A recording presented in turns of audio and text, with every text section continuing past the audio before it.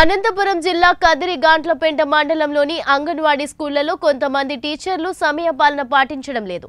సాధారణంగా అంగన్వాడీ స్కూల్ సమయం ఉదయం 9 గంటల నుంచి సాయంత్రం 3 గంటల వరకు ఉంటుంది. కానీ ఇక్కడ మాత్రం వారికి ఇష్టం వచ్చినట్లుగా ఉదయం 10 గంటల 30 నిమిషాలకు వస్తారు.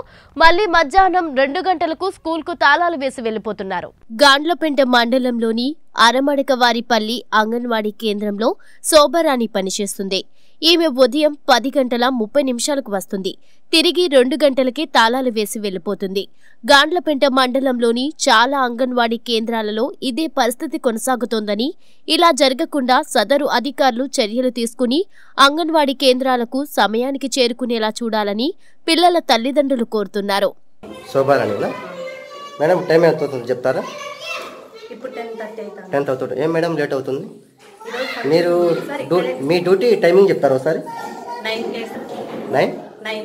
9 నుంచి 4 o'clock వరకు. మేడం నా 10:30 అవుతుంది.